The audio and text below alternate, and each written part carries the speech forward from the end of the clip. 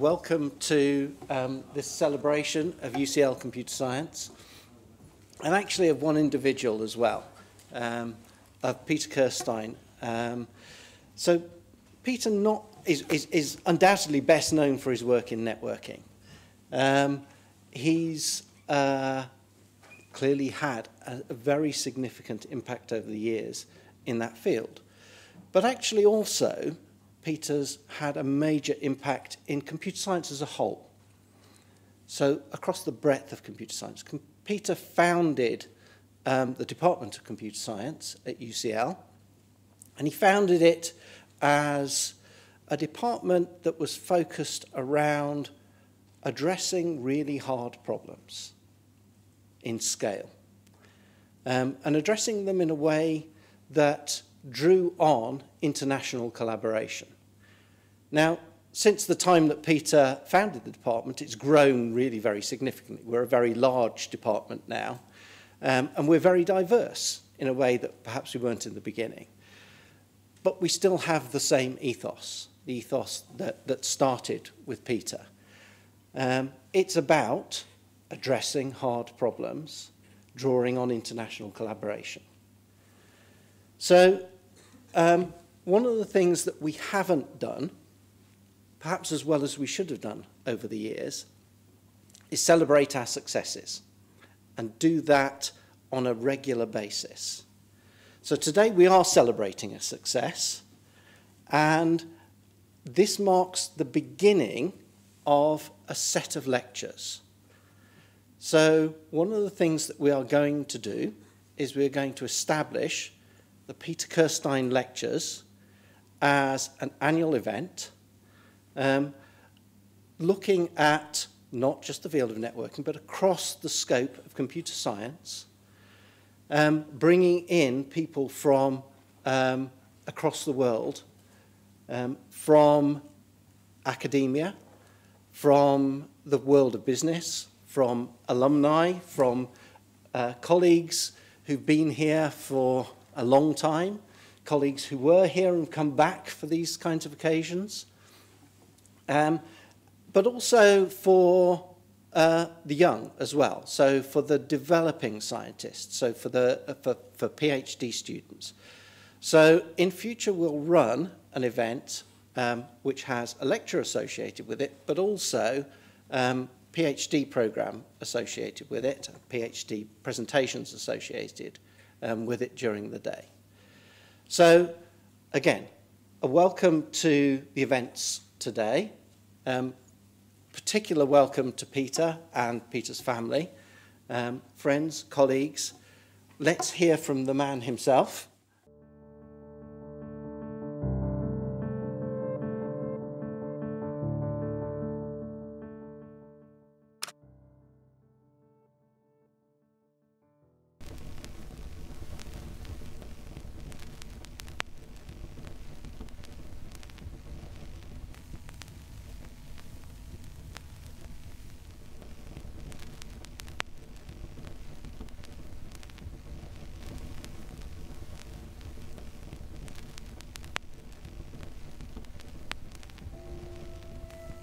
After I'd finished my PhD, I stayed at Stanford for another year, mainly to finish off the loose ends of my research. Then I was going to go back to the States, but decided I actually rather liked Europe for a little while, and I liked skiing. So I looked at various jobs, and one really appealed to me. It was to work for General Electric in an office of 3 people. One was in charge of solid state, one was in charge of chemistry, and I could cover anything else I liked, providing it was of interest in General Electric. After 4 years there, I had to decide what I did next. Again, I considered both America and both USA and UK.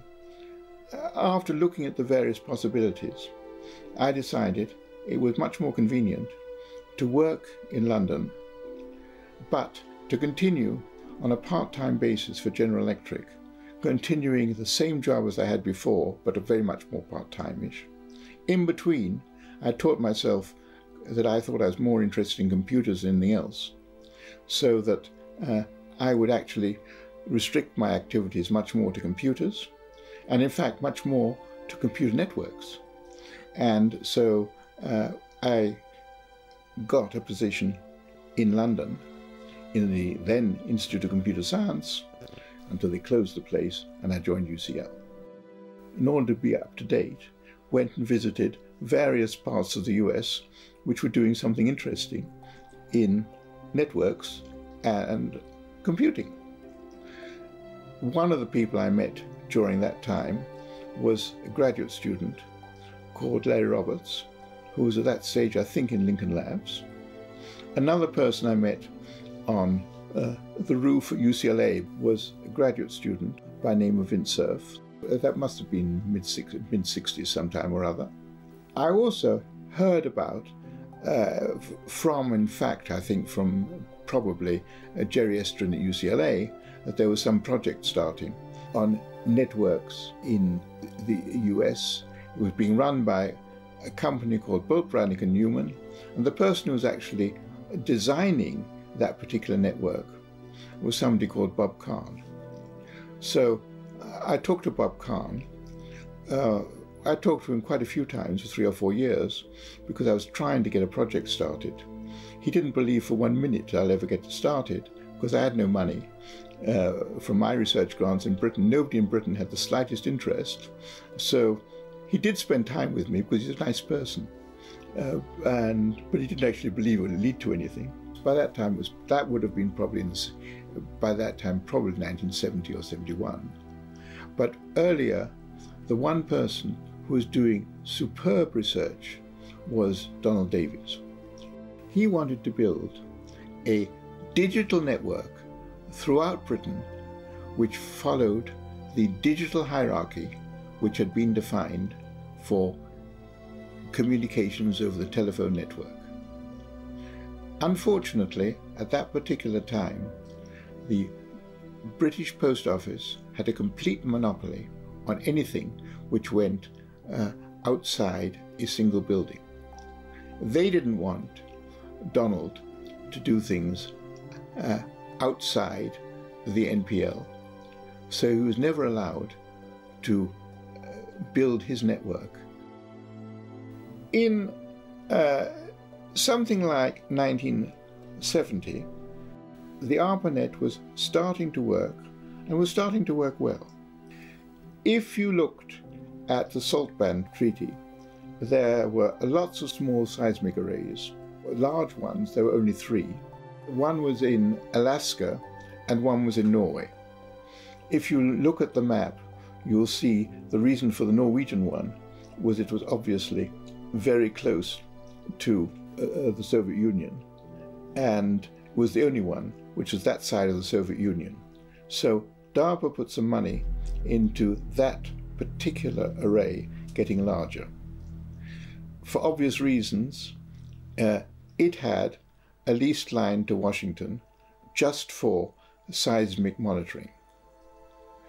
Larry had the bright idea that since the ARPANET was working, and since he wanted computers on the ARPANET with applications, why not take this 2.4 kilobit line and link it to Washington?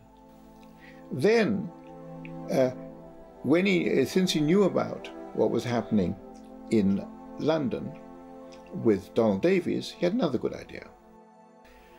The way one went between Washington and that array in Norway was to take a satellite to Gunhilly and then a mixture of landlines and underwater to Norway.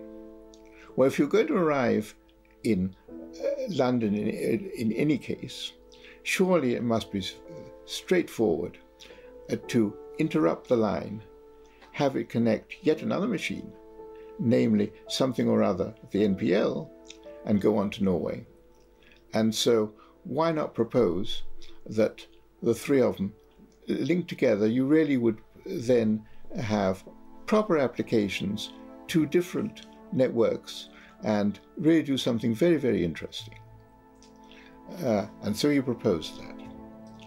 Unfortunately, that was the time that the British were trying to get into the common market. 5 years earlier, they'd wanted to get to the other European activity which preceded the common market, and General de Gaulle said no. This time, the Heath government wanted to have Britain join the common market. The reason that de Gaulle said no was because we were too closely linked with America and too weakly linked with Europe. Therefore, the Heath decided that he did not wish to accept the offer to link to the US and didn't allow Donald to accept the offer. Larry had met me before. He knew me. He knew that I knew both Europe, that particular sort of technology, knew the US, and I was the logical person to offer it next. I was interested. I'd heard about it. I would have loved to, working on my research in the university, to do it. So I said, I had no money, of course. I'd love to accept it. So he made me the offer. I then applied to money from our research councils. They thought it was nonsense to do for one particular reason. For internal political reasons, the ARPANET had been said to be an experiment. The people in Britain doing things didn't deal with experiments. They dealt with services. And so if this thing was an experiment, they would not back a research proposal to connect into it. They wanted only to connect into a proper service. And so they turned down that. But Donald Davies, who did know me, and who was allowed by himself to issue a grant or contract or whatever it was for £5,000, offered me £5,000 to do my research. I knew people very senior in the post office, and they knew me, and they offered to pay for a line from London, UCL, or at least almost UCL, to Norway for 1 year at no cost to me, because the cost of a 2.5 kilobit line between London and Norway was way over the £5,000. Anyway, I needed £5,000 for people. So they provided that line for 1 year. Therefore, I was able to accept the offer, and the project started, and the rest is history.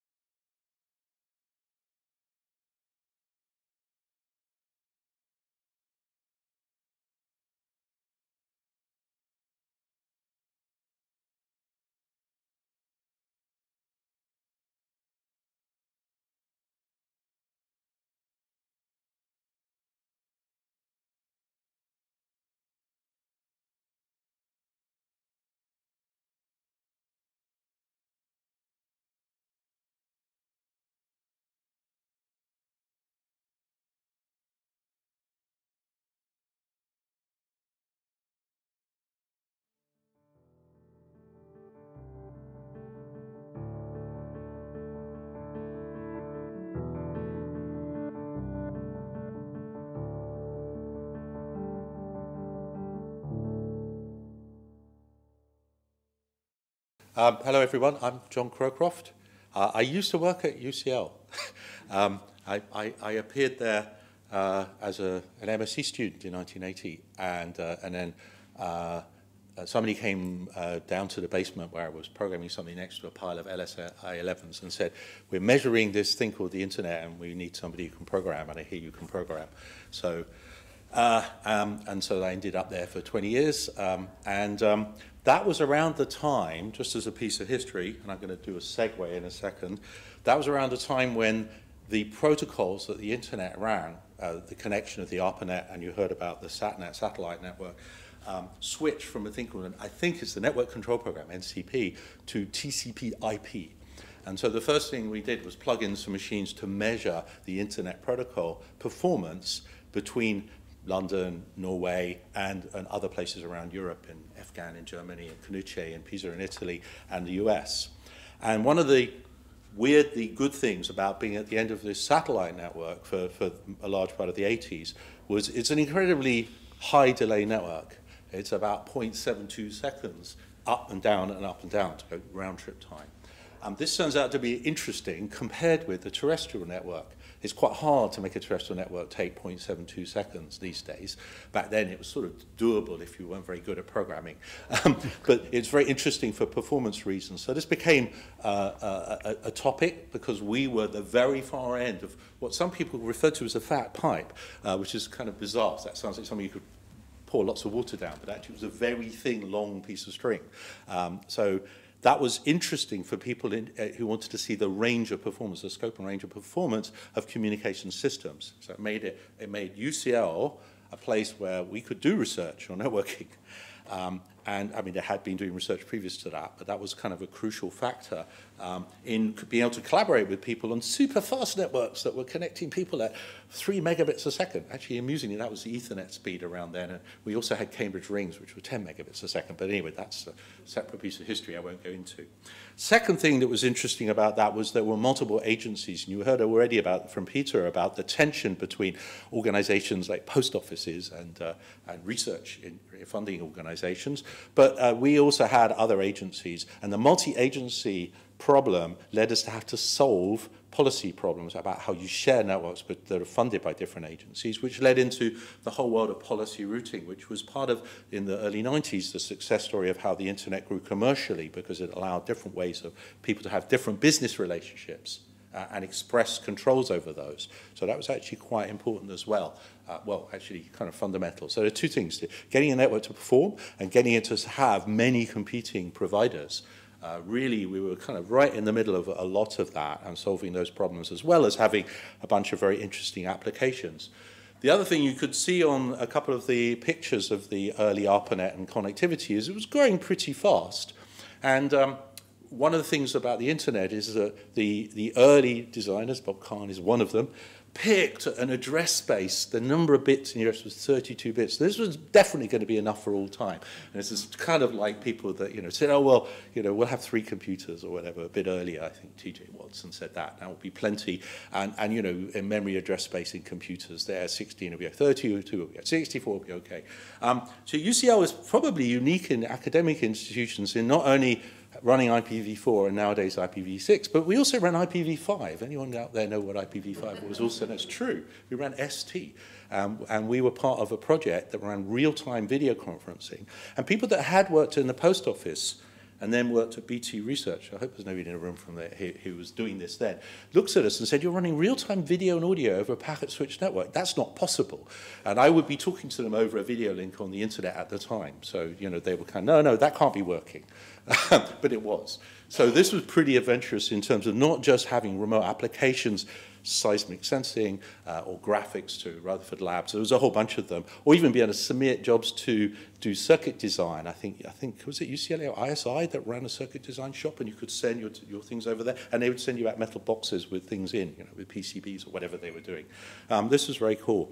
So one of the things about the not enough address spaces, I would say that Peter Group, before I was there, I've been running for more than 10 years at that point when I got there, which is 40 years ago, wrote some documents about how things should work. And I was talking to Bob Kahn earlier about this, because one of the documents they wrote was the Internet Experimental Note 1, which is quite a long time ago. It was around the time that IP version 4 was defined. And it says it would be a good idea to have bigger addresses, because then we'd be able to deal with the really big internet that's coming along. And we'll be able to cope with, there'll be mobile users. There'll probably be thousands of mobile users. So, and they were right. And it's worth going back and looking at that document. as an interesting thing about identifiers, you can find the document. Sadly, I don't think the original source was ever electronic. It looks like it's been typed on some kind of typewriter. Now it's scanned in, and it's got handwriting on the version I can find that's in some of the repositories out there. So what I want to do is just wrap up now is to go between Peter Kirstein, why am I here, and our first Peter Kirstein lecturer, Mark Handley. And there's a nice piece of I think, unusual bit of history. We, I think, and Mark and I agree, are the only institution that has 3 generations of advisor, PhD that all got the SIGCOMM award. And the SIGCOMM award comes from the ACM, originally America, but it's International Organization of Computer Science, and it's the highest award for computer communications contributions to research. So Peter was awarded that, and I was, for some bizarre reason, got that, and Mark quite recently got that. So that is actually, and we think we're the only institution that has that. There are a couple of other sort of minor universities like UC Berkeley and MIT that have, I think, 3 award winners, but we don't think that, we think they're all just in a group together, whereas we're in this interesting, you know, there's a lineage, if you like, and that's very cool. So hopefully there's somebody currently going through UCL who'll be the next one. I mean, I can't see why not. World-class networking group at UCL. Actually, there were 2, which is another interesting discussion we could have. Okay, so that's the last thing I wanted to say by way of introduction, except that when I was mentioning these satellites that we used, we could hear about exactly which satellite we used. It's kind of interesting bit of history, but it was a geostationary satellite, which is 35K up there, which is a very, very long way. You know, it's kind of a quarter of the way to the moon, practically. No, it's not that far. But anyway, so Mark is going to is going to be talking, at least in part, about some more recent satellites, which are a lot nearer. And actually, of course, every now and then they get even nearer because they don't stay up there the whole time. So that's kind of another interesting bit of the story. So without any further ado, I'll hand over to Mark Handley. Thank you, John, for that introduction. Good afternoon, everybody. Yeah, I think we observed that Peter's SIGCOMM award was in 1999, and John's was in 2009, and mine was this year. So our next one is presumably around 2029, so our students have something to live up to. Okay, so I want to talk about several different themes here. The main technical theme of what I want to talk about is resource control on the internet, and I'll go into various different technologies as we go. But there are also sort of overriding themes that cross the sort of the technical theme. I'm going to talk a bit about how hard it is to actually affect change and why most of the things I've worked on have failed. I'm going to talk about the role of academic research and how academia and industry and the real world can interact and actually have some, hopefully, impact. Observe a little bit about some of our failures, and as John hinted at, we're going to talk a little bit about some of the stuff that we're working on right now that we don't quite know how to solve, but we have hints that we might have some ideas. So before I head off into the future, this is a map of the ARPANET in 1973, and I've highlighted in red over here. This is London. This is Peter's contribution. One thing that's sort of really interesting observation is simply how rapidly things actually progressed. So this is a diagram from a report in 1977. This predates my involvement in any of this, and UCL is here. But what this is showing in blue is the ARPANET. In green is a satellite network, SatNet, that Peter and Larry and people were involved with. And over here in red is a packet radio network in the San Francisco Bay Area. And what this demonstrates is a connection that goes all the way across all of these networks to a van which was driving across the Golden Gate Bridge in San Francisco. So as early as 1977, not only were they doing proper internetworking, and this was sort of the motivation behind the original evolution of the internet protocols, but they were also doing mobile networking. So it's amazing how rapidly they went from not having anything to actually having all the main things that we have today. So moving on a little bit, the first thing I want to talk about here is the theme of congestion control. Now, if you'd mentioned to me 25 years ago that we'd still be working on congestion control in 2019, I'd have thought you were nuts. But it turns out we are.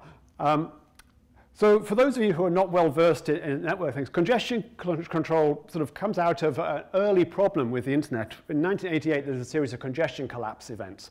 Now, what happens here is that you load the network up and it reaches a certain point, and at a certain point it can't cope with any more packets. And so a queue overflows, packet gets lost. TCP does its nice, reliable retransmission thing and retransmits packets. And all of that is good, except it's not too hard to get yourself into a situation where the retransmissions cause increased congestion, which causes increased loss, which increases the delays, and you get into this positive feedback cycle where you end up with a network running at 100% utilization and nothing useful happens. So these congestion collapse scenarios happened in 1988. And the solution to this, which we're still running the descendants of today, is Van Jacobson's congestion control algorithm. And what this does is it actually says that the end systems have to probe the load on the network. They have to increase the amount of load, the amount of traffic they have in flight on the network, until they overflow a buffer, in which case now you know the network's full. And what you do is you halve the amount you send, and then you increase again, and then you halve the amount you send, and so forth. And what Van managed to show was that this stabilizes not only to a good utilization, but also to a fair share of the network. And I think it's not an exaggeration to say that the internet only works over the last 30, 40 years because Van Jacobson congestion control does a pretty good job of matching the offered load to the available capacity. Without this, it would not have survived the evolution of the network. Now, congestion control is one of those things which is necessary but not sufficient. Back in 1993, the web took off in a really big way. Actually, I ran the Tim Berners-Lee's original World Wide Web protocol in 1991. One of my colleagues said, "Hey, Mark, try this out." And I ran it, and I was like, "Oh, what's the point of that? That'll never take off." Yeah, I'm not good at predicting the future. But in 1993, once they added graphical capability to the web, it took off in a huge way. This is our UCL website as of 1993 when I ran it. Interestingly, we're still running the same web server software today on one of our servers. It must be the longest running one anywhere. But the effect of this was that despite the fact that the web ran over the TCP protocol and was doing all this congestion control stuff, it still caused overload. The UK-US link was running at about 30% loss, and that was despite the fact that congestion control was doing its job. Now, so this is where I come in terms of research. I started to do networking research working on one of Peter's projects, and we were working on the early video conferencing applications over the internet. This is a screenshot from some of that where there's some video conferencing and audio conferencing and stuff going on. Some of you might recognize some of these names. But it didn't really work all that brilliantly well. And the big problem we were facing was packet loss causing audio to break up. And so one of the projects that Peter initiated was a way to actually deal with this. And so what we did was we developed a concept of redundant encoding. So these are packets. And normally, you have your header on your packet, and you have some audio data in them. And if you lose a packet, then you lose the audio, and you get glitchy sound, and it sounds really quite terrible. The very, very simple innovation that our project came up with was to actually add a redundant encoding to this. So you take a copy of the audio from packet 3 here, you compress it a bunch more, and you stick it one packet behind. It's a really, really simple concept. But what happens is that when you lose a packet, then you can still actually recover the audio data from that. It's a little bit lower quality, but it's still much, much better than having a gap in this. And so this was a simple innovation, but actually it turns out to make a huge difference. And we standardized this in 1997, which took a few years to get through the standardization process, like most of these things do. And this is basically still what's done today when it comes to how you transfer audio across the internet. You use redundant encodings like this. If you use Skype or anything like that, it's doing stuff like this. So that was great. We actually solved the problem, made packet audio really robust, and things were working somewhat better. If we roll forward a few more years, though, now it's the turn of video. Cheap USB cameras came around towards the end of the 1990s, and suddenly everybody was wanting to play with video. And for audio, it didn't really matter. The audio was just not that big a data rate. It was not causing any major problems on the network, but video is a different deal. Video uses a lot of data. And so the question that came up was, how are we going to do video congestion control? Doesn't make any sense to do same stuff as TCP because that's changing its data rate all over the show, and you really don't want your video quality going up and down several times a second. Looks terrible. So how do you do video congestion control? Well, we looked at sort of, well, what's the goals here? The goals are we need to be able to compete with TCP traffic for those queues in the network. But you're pretty constrained by the fact that you have to compete with it. If you live down in this side, this is the TCP rate and this is the video rate, your video quality is going to be terrible, it's going to be undeployable. And if you live in that corner, it's unstandardizable. Nobody will let you standardize that because you're going to kill all the existing web traffic. And so you're really forced to live somewhere in the middle there, which goes by the so-so name of TCP friendly, where you're sort of compatible. But we can't do the same thing that TCP is doing. And so the question is, how do you make that work? And the breakthrough came from a friend of mine, Jitendra Padhe, who came up with a really good model for how TCP behaved as a function of loss rate and round trip time and so forth. And so what we did was we took his model and we embedded it in a rate control scheme so that we tried to actually model the medium-term throughput of TCP without having to be massively variable like TCP was. And so that's the equation he came up with. I'm not going to go through it. And this basically shows this is data rate that TCP does over time, and this is the data rate that our TCP-compatible traffic would do over time, competing in the same queues. And so this is cool. It took us a long time to actually get the details right. The principle was easy, but the details are always where the pain is. But this worked, and we published this in SIGCOMM in 2000, and we were all really happy. And then we took it to the IETF, and the IETF thought that was a great idea, and put it through working groups, and we standardized it, and we came out the other end with an RFC. And it's like, yes, we've not only got our paper, but we've also got the standard. Surely now we're going to change the world. Doesn't necessarily work that way, though, does it? So several of us went on a sort of a kind of a world tour. We went and talked to everybody who was doing video conferencing software and said, so how about you implement this? We've got all these demonstrations that it works well. And what we got back was responses for, well, what's in it for me? I mean, I just get to go slower, and it's going to annoy my users. But I can just add all this redundancy and forward error correction you told me about, and that'll protect my frozen packet loss. So I don't need to do that stuff. This is one of those ones where you go, yeah, maybe we were too successful. And then sort of comment, if I don't adapt my rate, all those nice TCP flows will adapt, and they'll get out of my way. So I don't need to adapt. And then the other one, implement congestion controls is hard, and it won't make me any more money. Whereas there's other things I could do that would make me money, so I'm not going to invest that engineering time. So we made this observation, which was that TCP is used by everyone because it's ubiquitous. It's in your operating system. So you don't need to implement your own protocol. It's just dead easy to sort of get up there and actually use the thing. Can we actually make this kind of congestion control stuff be ubiquitous for the sort of traffic we want to do for audio and video, for this unreliable datagram-based content? And so we went back to the drawing board and drew up a protocol design and went through multiple designs of it. And so what do we wanted to do? We wanted to handle connection setup, we wanted to negotiate parameters, but mostly we wanted to implement a form of congestion control that's suitable for your multimedia traffic. And so we figured out how to do that. It turns out to actually, again, not be all that easy, but we managed to do that. We got another SIGCOMM paper out of it, which is great. We like SIGCOMM papers. We took it to the IETF. We formed a working group. We battled through 2.5 years of working group, came out the other side with an RFC.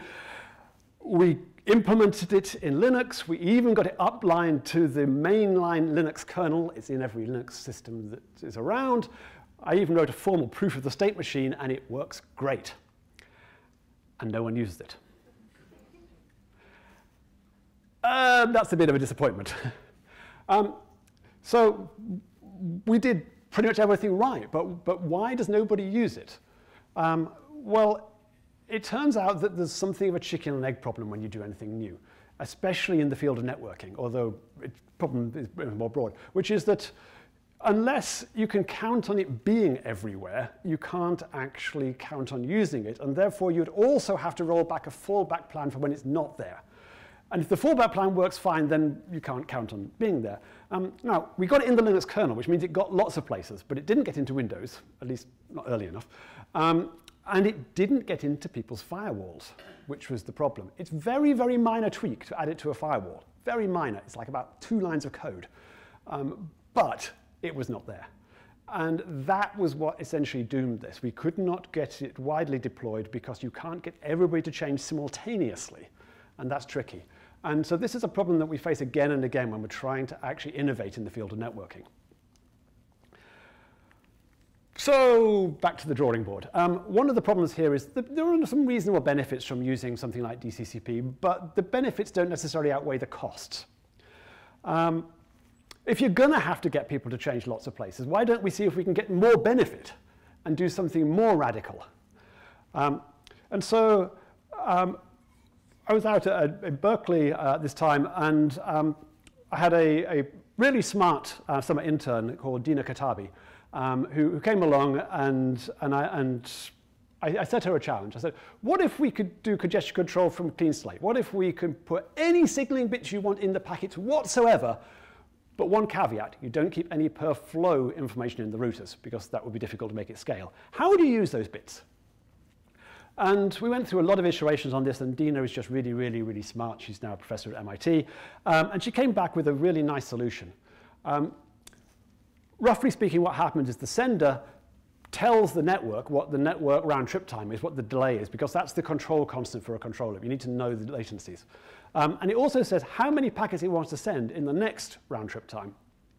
And the routers use that. They read the information. They use it to modify their internal state.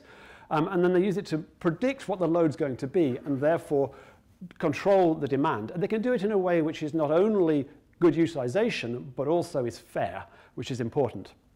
And so the sender says, my round trip time is whatever, 100 milliseconds, and I want to send 50 packets next time in that 100 milliseconds. And that goes across the network, and at some point you hit a link which is going to be congested, and so the router reduces the demand and says, you can't do that, you can only do Y. And the receiver feeds that back, and everything, next time round, the sender is allowed to send Y. The concept's really simple. The details, again, of the controls loop to make this work are where Dina's innovation was. And so, again, this works really well. This top graph shows different flows starting at different times, and what you see is that they convert really rapidly to a nice fair share of the network. The middle graph shows the network utilization at the bottleneck. It just pretty much hovers around 100%. And the graph down here shows how big the queue is. It occasionally peaks at about 4 packets, which is ridiculously small. So this works really well. It converges very rapidly towards fairness. It doesn't build large queues, so the delay is very low. It's very, very nice. And so we got this in a SIGCOMM paper too, but then more importantly, we went and talked to various different companies, and we had a big discussion with Cisco about implementing this. And Cisco actually went through building an implementation. They tried it out, and they concluded it worked very well as well in their implementation. But the same chicken and egg problem comes along. It's actually really quite hard to deploy in the real world. You really need to make sure that you have one of these routers at the bottleneck. Otherwise, you're going to change your rate unrealistically optimistically in certain cases. And so despite the fact that the benefits now for this are much bigger than what we saw with other stuff, it still doesn't come out on the plus side of that cost-benefit trade-off. And in the end, although this has actually influenced an awful lot of research since then, it hasn't influenced an awful lot of stuff that's actually deployed in the real world. So this is another one of my failures. So there's some lessons here. The first lesson is change is really hard. Everybody involved in implementing or deploying a change needs to have a motivation for it. And unless you actually try to figure out does everybody involved have a sufficient economic motivation, you're probably not going to get there. And that's one of these things. We may be good technical researchers, but we're not necessarily economists. But you have to actually start to think about what's the economics too before you actually have some chance with technology making it. Now, I'm going to come back to this later because it turns out that some of these techniques actually may have uses now that we didn't predict then. And so sometimes these things that are cutting edge research but don't make it actually turn out to have potentially great influence later on. So we'll come back to that one. But there's another lesson which is also interesting, which is that even the best congestion control schemes can't actually solve congestion. Now, we sort of saw this in 1993 with the web congesting the American link. But just to sort of prove to you that what I'm talking about here. Consider what happens if you got as you increase the arrival rate of fixed size flows. Okay. Now congestion control is going to do its job, but the arrival rate of flows increases. So ideally, you'd like this is the connection arrival rate, this is the connection completion rate, and ideally you'd like to be on that line. And indeed you are on that line up until the point when the network gets full. And after that point, it just crashes. If the arrival rate of flows is faster than you can actually have the flows finish, then all of these flows time out and none of them finish, which is an interesting thing. Congestion control doesn't solve congestion. It does space things out over more time, but it can't actually solve it if there isn't something else going on. And so the high-level observation here is that sometimes the internet only functions because there's some external control loop going on, and that must reduce application demand. So this is your normal sort of TCP control loop that matches supply to demand. And typically, we'll embed that into a protocol like HTTP for the web. And what I'm saying is this only works because you've got an external control loop like that in yellow. So what's that? Well, typically for the web, it's the user reads the web page. And the human is the control loop. Because if the web page doesn't download, you can't read the next one, so you can't click on the link. And there is an external control loop. It's just not a technical one. It turns out that there's actually more than one form of this sort of control loop. And if we don't pay attention to these, we actually have a good idea of what's really going on the network. So another way we do this is, again, we're still using the same protocol. We're using HTTP over TCP. But now we've got multiple possibilities. So you make a connection, you download some data, you measure how fast it's going, and then you may choose to download from more than one place or more than one quality thing. So, for example, you might choose to download a high-quality version of some content or a low-quality version of some content. So where do we use this? Well, this is what Netflix uses and all the other video streaming. There's this external control loop going on all the time, trying to figure out whether to download the large file, which is high quality, or the small file for the same bit of video, which is low quality. And this external loop is not only what makes sure that your video when you're watching whatever it is you're watching on Netflix is working, but also this external loop is realistically what is keeping the internet stable today with all the huge amounts of video on it. It's not TCP's control loop in the middle, it's this external loop that's making things work. And then you can sort of do this and you say, well, okay, you can also do this across not only quality, but across location. So you might fetch some stuff from a London server or something from a Paris server, and this would allow you to figure out which parts of the network are less congested, which path is working. And so, again, this is also what's used when you're doing video streaming to some degree, but it's also what things like BitTorrent do. They fetch from different servers. And so now what we're doing is our external loop is not only avoiding overload, but it's doing something else. It's actually balancing traffic across different parts of the internet. It's load balancing across different paths in the network, which is very interesting now. We're getting a different form of control loop going on here, and that balances the hotspots. If the network in London is running really busy today because something failed, we can offload traffic there elsewhere. And that's very different from spreading it out in time more. Okay, so we're now starting to look at sort of not just how much traffic along one path, but what path.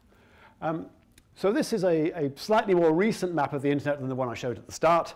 It turns out there is no really recent one. This one is probably still about 20 years old. But it's the most recent one that has any real degree of completion to it, and it's pretty, so I'm using it. So suppose you want to go from here to there across the internet. Routing is what chooses what path you take. We can argue about how the routing is done, but the routing system, the routers, the switchers decide what path you're taking through the network. And then your end system gets to live with it. Now, of course, this is all dynamic. If you get a failure, then your routing system will explore different possible paths, and hopefully it will eventually reconverge on something that actually works. Sometimes that takes longer than we'd like, but it will reconverge usually on something that works. But there's a disconnect here.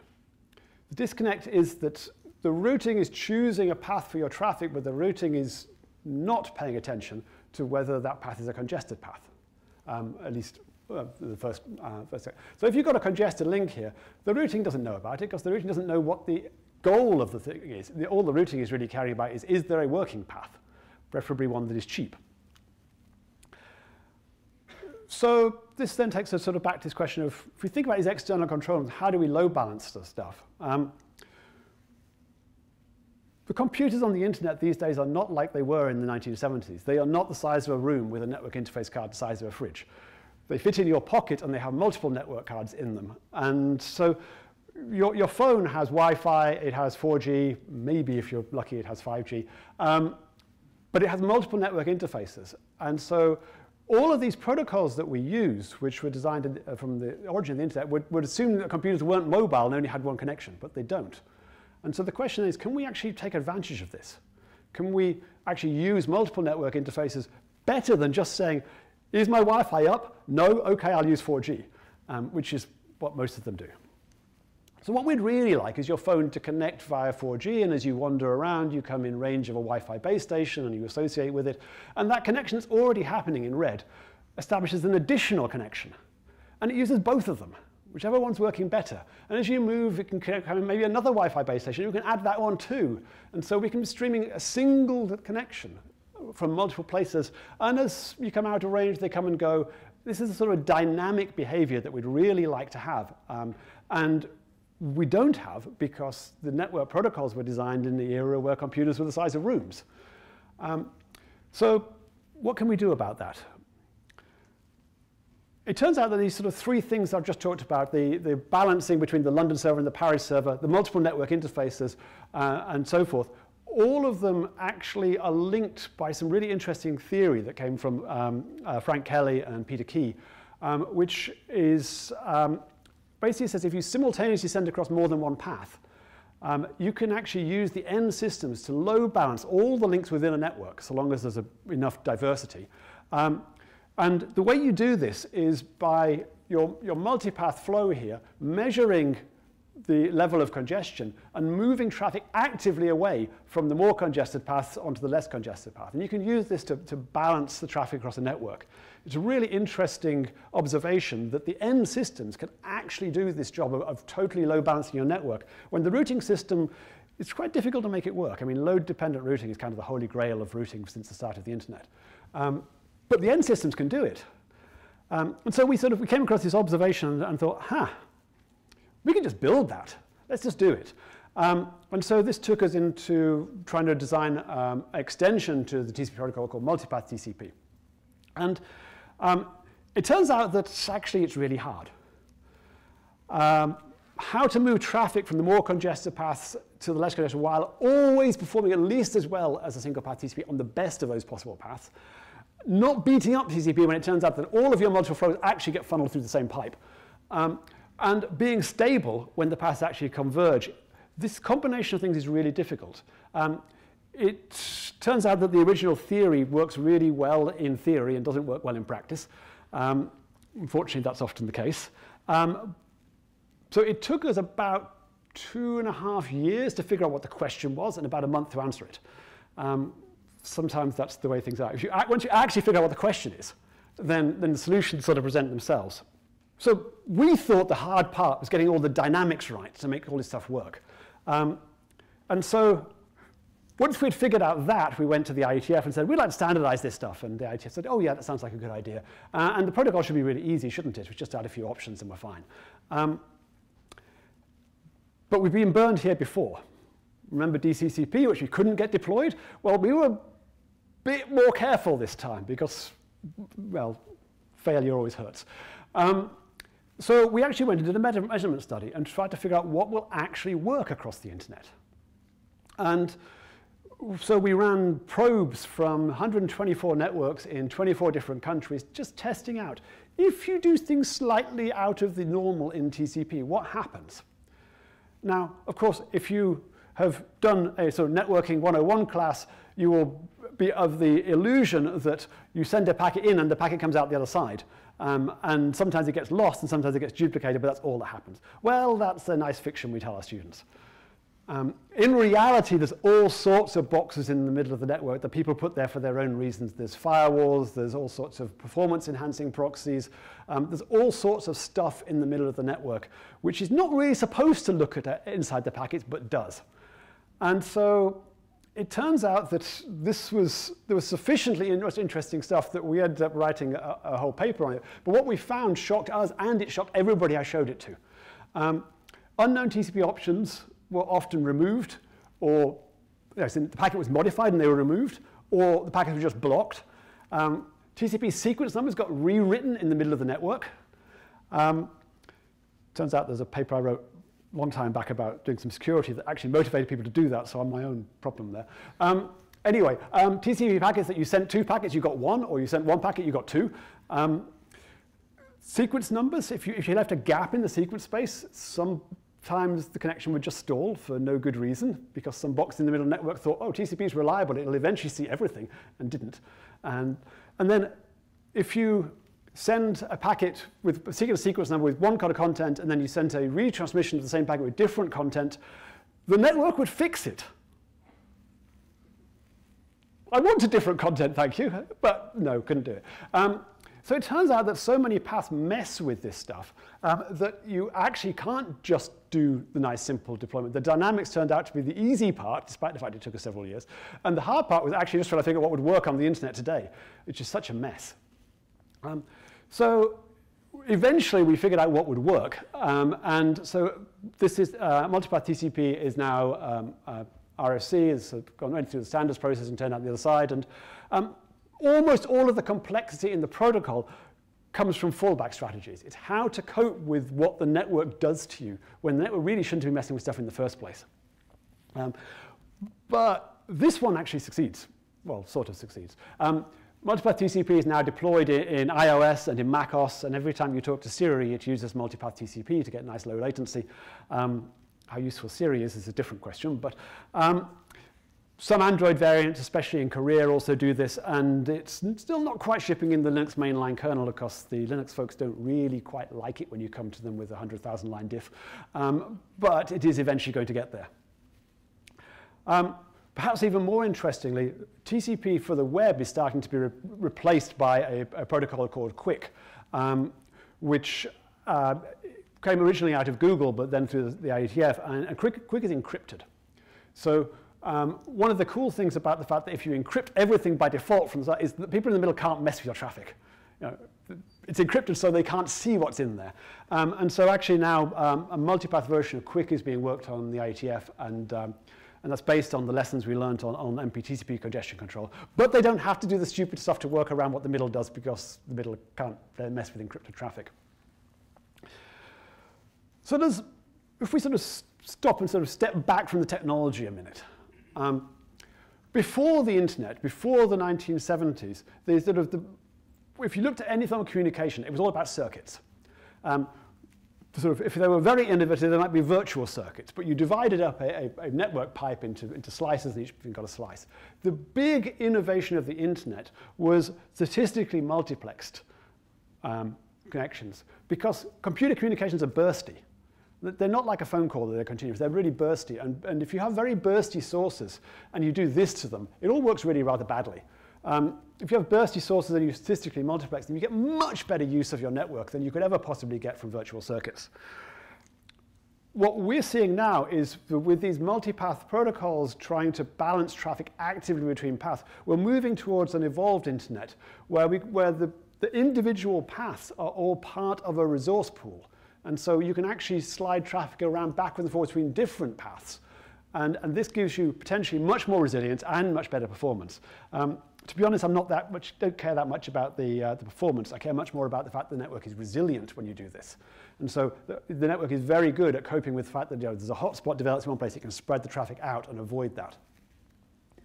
So that's where I think the internet is going in that sort of big picture point of view. So why does that work? What I'll show here, this is a diagram from Damon Wishick, who worked with us on this. This shows 3 multipath flows going through 4 network pipes. And so they're spreading the traffic out so that in the end they've shared out these different pipes equally. Well, that's fine. they're all equal. But what happens if somebody takes up a lot of the capacity on the top link?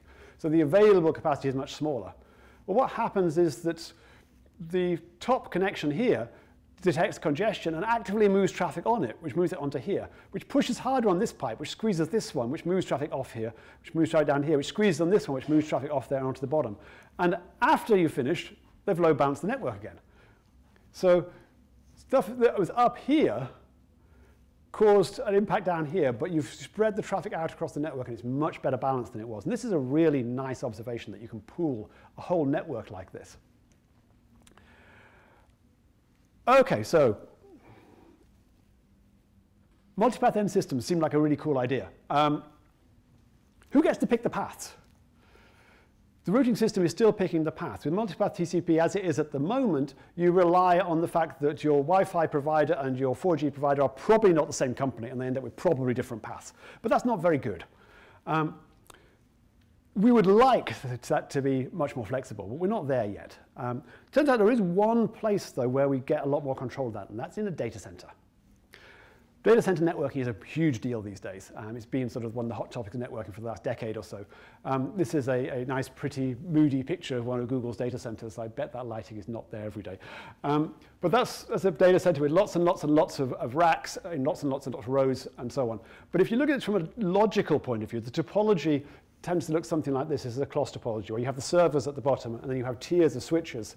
And what you're doing is then doing valiant load balancing, so random load balancing to hash flows to paths across the network. And what this lets you do is have any machine in the network talk to any other machine. So lots of paths there, lots of possible ways that you could send your traffic. Which one are we going to pick? Well, if we've got something like multipath TCP, how about all of them? Seems like a good idea to me. So this is a three-dimensional representation of that same network topology. And what you can observe is that if we pick sources to send to destinations, we can have somebody send to somebody else. And so long as you pick the path sensibly, everybody can send to somebody else at full rate in this kind of topology. So that's great. The problem comes when you don't spread the traffic properly across the whole network. And so you end up with these flow collisions within the network, and you end up with congestion, despite the fact that there's enough capacity in this network. Of course, if we actually spread our traffic out, if we spray our traffic across many paths, and we can do it evenly, then we don't have a problem with that anymore. So it's a really nice fit to do multipath across these networks, because they inherently have a lot of paths, and just by doing multipath by itself, we solve an awful lot of problems. We don't solve all of the problems, but we solve quite a lot.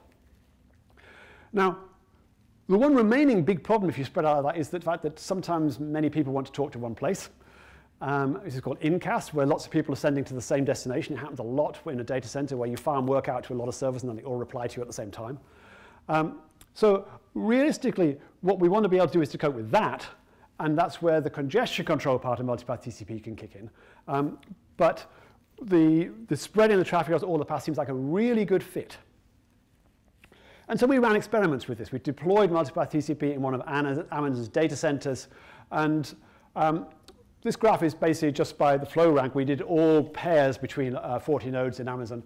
And that stuff on the right there, you can ignore because they're in the same rack. So there's no possibility of using multiple paths. But for the rest of it, we showed that by moving from using one path to network to two paths to network to four paths to network, you can get substantially better throughput in their network, which is great. In the real world, this works. So why isn't everybody using it? It does work really well. It solves the problem we thought we had. But it's not the right problem. Bandwidth in data centers is not really the big problem people care about. In data centers, people really care about latency. We thought that, well, we have this nice hammer that looks like a really good nail. But actually, it's not about the bandwidth. Still, the concept of multipath is right, but taking a protocol designed for the wide area internet and stuffing it into a data center where the delays are very small was not really the right thing to do. Solved the wrong problem a few times in my life. So latency is the goal. Latency, latency, latency. There's lots of things you would like out of a data center network. I'm not going to go through all of these in detail, but the first thing you really want is low latency, because a lot of stuff in data centers is request response, and you really care about getting a response very fast. And the second thing you care about is that when you send stuff out to lots of servers, some of them are always a bit slow in responding, And so you really, really, really, really care about getting the answer from the ones who are slow responding. So you need to be able to prioritize. And only the receiver knows where the important traffic is. And then the third thing you want, which is secondary to the rest, is predictable high throughput. But that's not the main thing you care about. You care about these other things first. And when you actually stop to think about this carefully, you realize pretty fundamentally that packet loss as a congestion signal is not a very good idea for this. And even more so, even if you implement things like explicit congestion notification, which gives you a signal as queues start to build, you're still too late. You've let the queue build. So the traditional ways we manage traffic through these networks just are not a good match for what the requirements are. So what this shows is our solution to this. These are packets coming into a switch, and we're running a really tiny queue in this switch, 8 packets, which means that we overload this every now and then. And so what we do instead of dropping the packets is to slice the header off. See, these are headers getting sliced off and put them in here. Now, you would think that's a bad idea, slice the header off. And we also put them in a priority queue, so those headers we slice off get there first. Now, why would you do that? Well, the first thing is, if you're going to run very small queues, you are going to overflow them, for sure. There's nothing you can do about it. You're going to overflow the queues. But we need to run very short queues to guarantee the latency is low. Now, why do we trim off the headers and forward the headers with priority? Well, the reason we do that is because we want the receiver to know exactly what happened. Not knowing that something was sent means you can't deal with it quickly. But if you know it was sent, you can request a retransmission really fast. So at the receiver, this traffic is coming in at line rate coming into the receiver. And what we want is the receiver to completely manage its own downlink. And so each packet that comes in, we queue essentially a request to go back for more traffic. But what we also get when things get busy is we get these headers coming in that were trimmed. And now our receiver can build up a queue of these, and it can figure out how to manage this queue.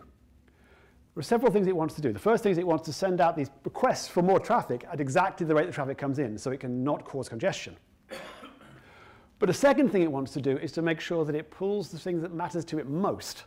And this is why you want to trim off the headers and send them to the receiver, because it lets the receiver choose.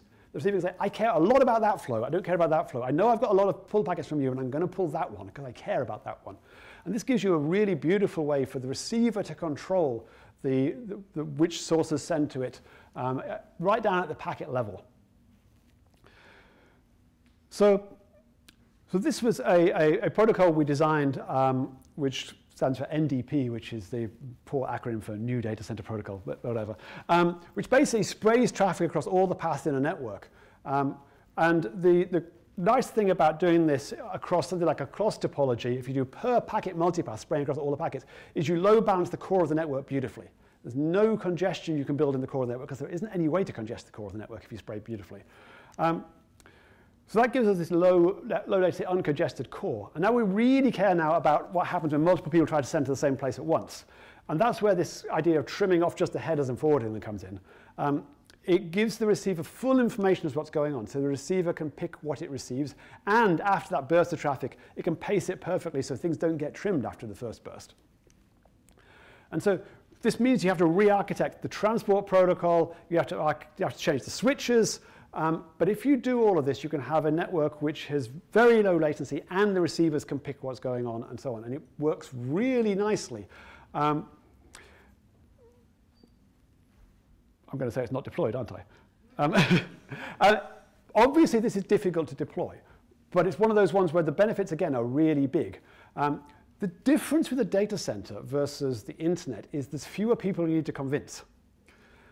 Typically, data centers are run by one organization. They might have tenants, but the actual physical data center is run by one organization. So you only really have to convince one customer. Now, you also have to convince the vendors, the people who make the switches and the people who make the network interface cards, because they need to change stuff. The jury's still out on this one. We're actively dealing with two of the largest switch and NIC interface card silicon vendors in the world. I can't say which, but you can probably guess who. And they're actually deploying, well, they're experimenting with this in switch silicon as we speak. So maybe this will actually make it out there into the real world. It's certainly fairly radical, but the benefits are really big. So we'll see. We don't really know. But at least this one is not impossible.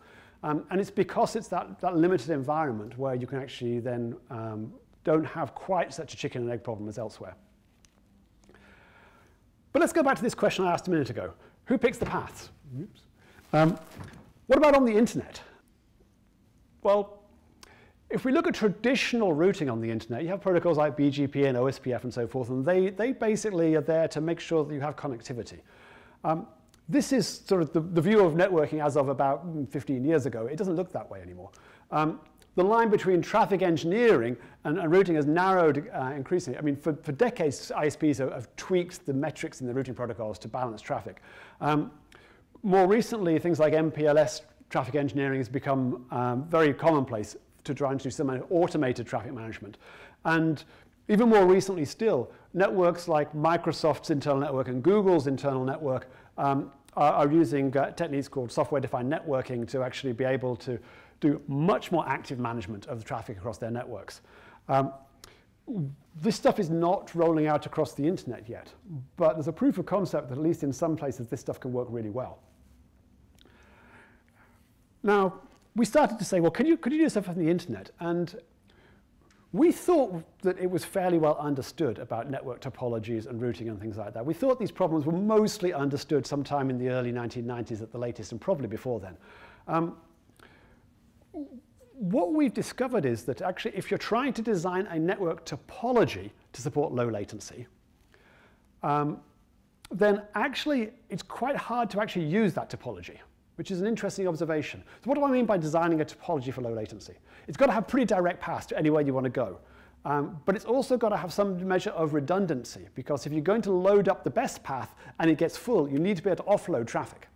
And so if you're designing a network for low latency in today's world, it's got to have redundant low latency paths. And so this graph shows 100 and something networks. These are real network topologies. And what we show on here is when you load them up under moderate load, it's not really, really high load, but it's moderate load. The network's running 40% or so utilization on average.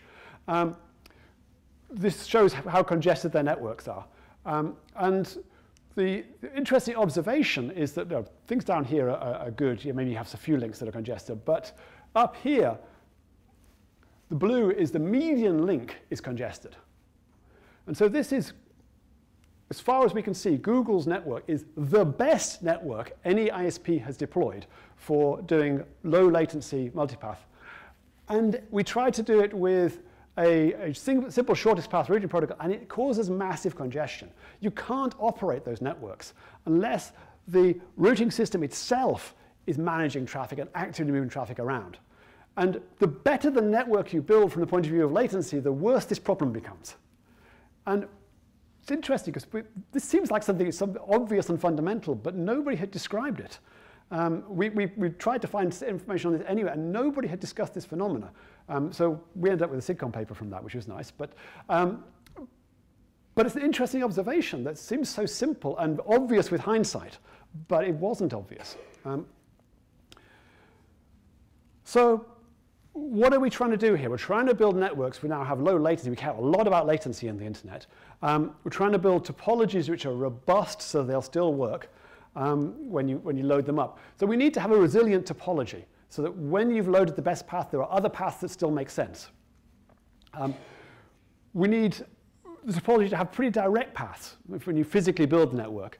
And then you need to have a routing system that doesn't create hotspots. So how do we do that? Well, there's only really two ways we know how to do that. You either have to have load-dependent routing, and distributed load-dependent routing is not a solved problem. It may not be a solvable problem, but it's certainly not a solved problem. Centralized load-dependent routing is what people like Google do internally. They have central route computation, which sort of makes sense within one network, but probably doesn't make sense between different networks that don't trust each other. Or you've got to present multiple paths to a multipath transport, which can balance it for you, or you want to do a combination of both. So this is where we currently are in terms of where the state of the art is in terms of the balance between congestion control and routing and so forth in the internet. Have you guys seen this? This is my simulations of SpaceX's proposed Starlink network. This is only the first phase of it. This is showing around 1,500 satellites. And the idea is that they'll have these satellites are in low Earth orbit, about 550 kilometers up, and they'll have free space lasers between the satellites. And so you'll be able to bounce up from the ground here in London to a satellite overhead, go laser, laser, laser, laser, laser, and come back down again. So why would you want to do this? Those numbers up there are why you'd want to do this. It's because you get the speed of light in a vacuum, and the speed of light in a vacuum is about 1.5 times faster than the speed of light in glass. And so you get very good low latency if you build a network like this. And so SpaceX launched their second 60 satellites on Monday. They're currently in orbit and slowly progressing their way towards where they will be. And so this is the future of wide area low latency networking. I mean, assuming they can actually make it work. Now, there's some challenges here. The big benefit from building such a network like this with thousands of satellites is that you get low latency. You also get to connect to weird places in sort of like the mountains of Montana and places like that. But from a network point of view, the biggest benefit is this wide area latency. The problem is the best path changes every few seconds because the network is moving. The satellites are moving overhead. And you're going to have to run this network at pretty high utilization to make the economics work. Launching thousands of satellites is not cheap, even for SpaceX. So this is a very meshy network. Lots of different possible paths. But what did we learn from experimenting on the internet? That meshy networks create hotspots. And so you need a very active way of managing traffic to do this. Except this is much harder because the paths are changing every few seconds too. So we're going to have a case. We think we know how to actually route stuff if you don't care about congestion. That stuff we can do. But the problem is that if I have a lot of traffic on one laser link and I need to move it across to the next laser link across, I need to make sure the traffic that was on that laser link is gone before the traffic gets there. And that kind of coordination, how do I move things between different possible links on a matter of no more than a second, while running everything at high utilization, that's a really interesting, difficult problem.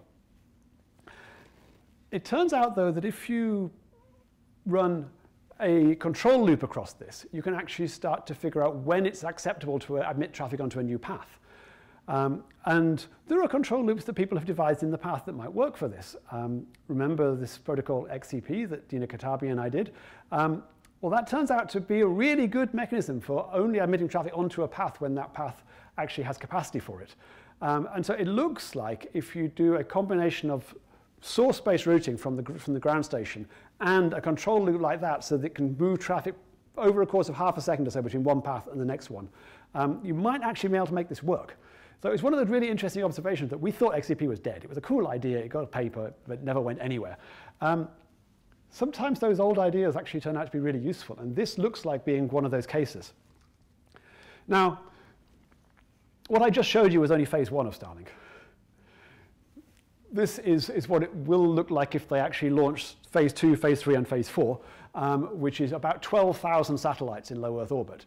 That's going to be a really interesting challenge to make that work from the point of view of loading that up. And is it not yet a solved problem? We don't think SpaceX know how to do this.